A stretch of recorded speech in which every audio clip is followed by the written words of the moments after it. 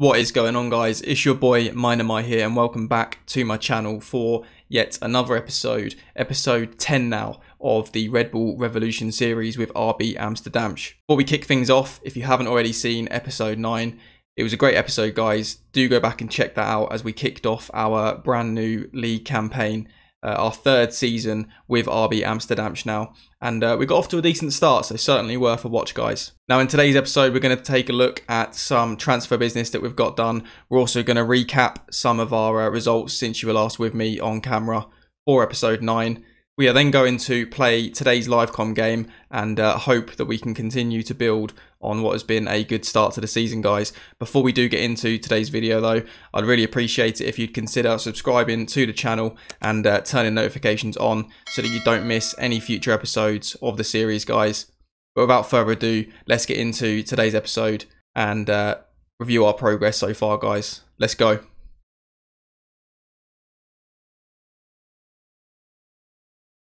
So then, guys, welcome back, and let's kick things off by reviewing our off-camera form, really. So you were last with me for the amazing 4-1 opening day victory against FC Eindhoven. I've since played a further 10 games off-camera just to get the season rolling. So a 1-1 draw against Young RZ, which I was quite happy with. Back-to-back draws, in fact, as we picked up a 2-2 draw against FC Den Bosch as well. We got our second win of the season away from home against Excelsior, a 1-0 win there.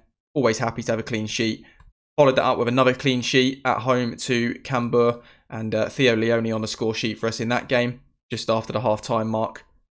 We then went and beat Young PSV, which I was absolutely delighted with. It was an absolute goal fest, guys. Roller coaster ride, end-to-end stuff. But we did manage to edge that game, which was very pleasing.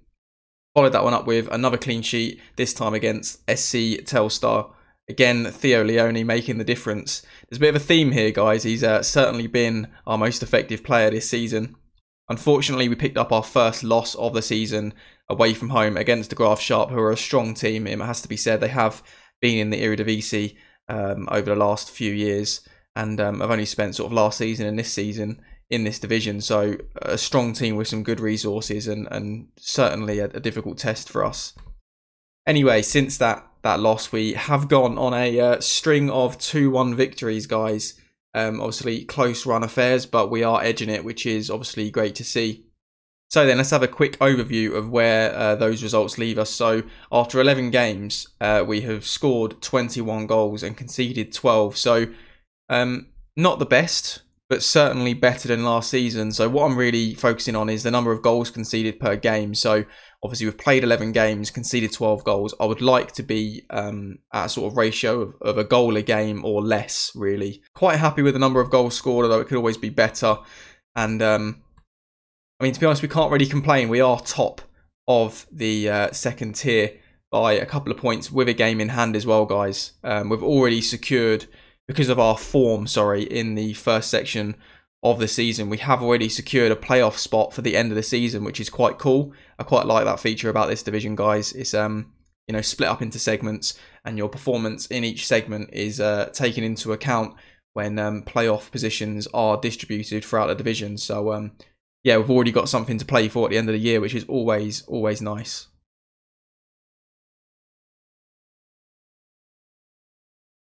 So we are going to take a quick look at our transfer business since you were last with me. Now, I think the last deal we spoke about was the loan deal for Quincy Does, who has been fantastic for us, to be honest. Can't complain with his contribution at all. Since then, we have actually brought in this young man here, Ezra Leveld, on a free transfer. And he looks like he could be a really promising young player, guys. Only 16 years of age. 4.5, well, so about 4-star potential ability, we'll call that. Good determination. And he's looking like he could be a decent sort of central midfield player, maybe an advanced playmaker, but certainly one to keep an eye on. It's quite nice to have a regen in the team that is actually looking promising for once. Other than that, guys, this deal here was a very important one for us. It took an awful long time to get done. Keanu Lont was a free transfer at the end of last season. I was sort of courting him for a long time and couldn't convince him to join, guys. I think probably because of our reputation. He wanted an awful lot of money. We managed to eventually settle on 1.8k per week, which makes him by far our most or highest paid player, sorry. But in terms of the striker position, I think he does bring a lot to the table that I'm after. I think this year, some of the more important attributes for strikers are things such as anticipation, composure, off the ball. You know, so he is a relatively well-rounded striker for us. Still only 22 years of age and can still improve quite a bit. Can play anywhere across the front three as well, so he gives us that versatility, and obviously that 14 finishing is looking promising. Having said that, he hasn't quite made the impact I was looking for when I brought him in, but there's still time on his side. You know, only 1 goal and 3 assists in 7 games for him, but I'm hoping that he will settle in nicely and start to fire us to hopefully what will be a promotion this year, guys.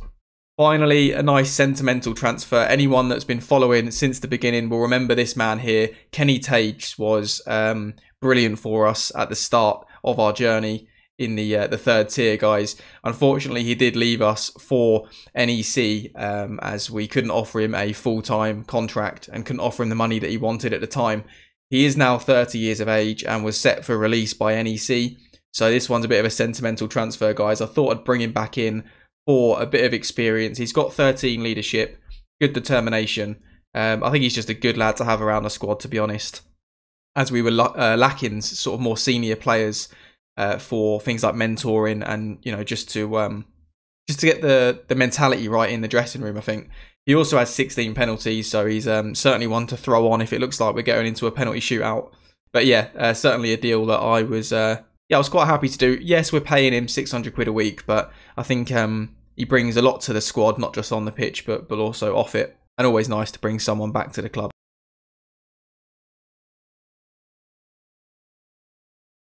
Okay then, guys, form has been strong heading into this game, which sees us take on top OSS in today's LiveCom fixture. We find ourselves in 1st place. They find themselves in 4th. I thought this would be a really good opportunity for a LiveCom game, guys. I thought you'd want to see this one. So without further ado, let's get into taking a look at the team setup. So as you can see, yet another tactical twist, but I think we might be onto something with this one, guys. I call this tactic the coiled spring. We've dropped the defensive line slightly. We no longer play with an offside trap, but we are still playing with a gegenpress. We just sort of set traps sort of in lower areas of the pitch, really. We don't quite press as high up the pitch as we did previously. And part of that really is because our centre-backs aren't the quickest. And often I found opposition teams getting in behind us still, even though we were trying to play that offside trap. I think as the calibre of player improves at the club, hopefully if we rise through the divisions to the Eredivisie and are able to attract a better calibre of player, really, we might be able to go back to playing with such a high line, as it's a bit more demanding, I think, on the defenders. Anyway, as you can see here, a bit of a strange shape. It's kind of taken a bit of inspiration from Ralph Hasenhüttl's Southampton team, but also Jesse Marsh's Salzburg side. So yeah, you can see the kind of, it's pretty much a 4-2-2-2, just with the wing backs in sort of advanced positions. A double half back here, just sitting in front. Defensively, we look to force the opposition inside, where obviously we have numbers to be able to deal with the threat that they pose. If we were sort of forcing them wide, we'd struggle a little bit, I think, because Birkhoff and Cavelier could find themselves in advanced positions and therefore aren't in a position to defend effectively. We're relying on the goals to come from Quincy Doze and Lont up top. Leone and Salah Oulad are going to be our primary sort of creative players rather. And yeah, it's worked out pretty well so far off camera, guys. So I'm hoping, I've probably jinxed it now, but I'm hoping we can carry that form into today's game. So let's go. Okay, so yeah, I think this is probably appropriate, guys. We've been on a good run lately, so go out there and impress me. As always, faith in the boys. My team talks are pretty much the same most of the time, I can't lie, unless there's sort of special circumstances. With that being said, guys, let's kick things off in today's LiveCom game and get right into action. I'm hoping for a very entertaining spectacle for you guys. As Lont knocks it back to Stankovic, Fabian finds Salah Oulad, who attempts to spray out to Cavelier. It does get there in the end. And Cavelier finds Leone in the pocket. Diarra now bringing the ball out. Stankovic, Salah Oulad. Nice football from the boys, just zipping the ball around a little bit. All the way back to Fabian now. Okay, I don't quite know why that was a highlight, but it was a nice piece of possession, I guess. Set piece opportunity for top OSS now. And okay, thank God it's disallowed. I was about to say the ball's ended up in the back of the net off their first highlight, but Thankfully, they were in an offside position from the set piece. Yeah, miles off. He's in line with the keeper there. Bit of a let off though. We probably are going to have to defend set pieces a little bit better than that if we're going to come away with a result today. Birkhoff now with the throw. Doze brings it down. Salaulad, edge of the box, finds Cavelier, wide right. Cavelier with the shot on target, but Bertram's is equal to it this time around. Was probably looking for Cavelier to cut that one back across goal, to be honest, rather than taking the shot. We don't really like our fullbacks taking too many shots. Okay, we turn the ball over, and then we give it back to them. That's disappointing from Ashabar there. But Birkhoff with some good defending. Quincy Doze in behind straight away. This is the coiled spring in action, but unfortunately for us, the keeper is equal to that chance there. And here is Leone to whip in the resulting corner. Held by the top OSS keeper there. He decides to go long, but turns the ball over to us straight away. Cavelier bringing it down. Diarra, Cavelier now. Ball in behind for Lant. Can he pull it square? Gets his head up. Leone's in there for the goal. Get in there, boys. Liquid football from RB Amsterdam there. Fantastic stuff. Cavelier in the wide position. Finds Lant, who's making the exact run we want him to. And for once, someone actually cuts the ball back. Leone's there, and a lovely little tap in and a really well worked goal, I should say, guys. Great start from the boys. All three attempts we've had have been on target so far. Gotta love that. Okay, whipped in by top OSS. Bodies on the line back there, it's what we want to see. And Verbeek with the effort wide of the mark there. Castellon in the channel for the opposition. Decent defending. Can we get out to stop the cross? No, we can't. But it's a easy save there for Booker, who's been very good for us this season so far. Leone, the kind of only outstanding performer. I suppose Lant's on a 7 match rating as well, to be fair to him, with that assist. Okay, so I think I'll take that. It's not been the most entertaining game in the world, but we have made the most of the chances that we have created. I'm going to go ahead with that one. I think, yeah, we definitely are capable of more. We weren't bad, boys, but we can definitely improve in this second half. No doubt about that. Things are looking promising at the moment. Lammers with the ball at the back for top OSS now. Goes long. Great header by Diarra into the feet of Leone. Okay, free kick. Oh, it's gone short to Wollenberg. Verbeek now in the wide area. Whipped in and dealt with well by our defence. Ruskin now for the opposition. They've spread the ball. This is some good play from them. They've spread the ball. Found the man in the wide area. And thankfully, Booker holds on to that one. A bit of a tame effort from the opposition there, but we shouldn't really be letting them have attempts at the back post like that.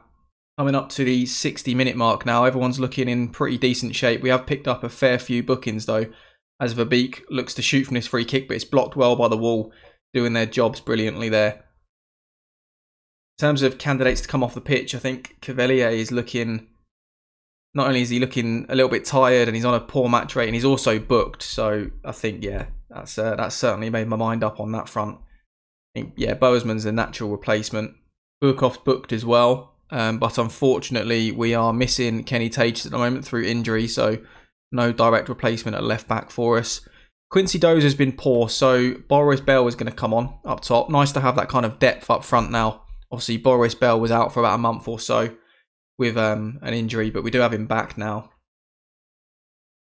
as we go into the last sort of 15 minutes or so, guys. This would be a cracking result. I would take this. Obviously, not the best watch, a 1-0 win, but I'm sure you guys will appreciate the clean sheet, just as I will. Here's Diarra. Salaulad. Diarra, a great ball out for Boersman, who already is booked. He's only been on a few minutes. Lant pulls it back. Boris Bell, and it's blocked. Oh, man, that could have been it. That could have been game, set, and match there.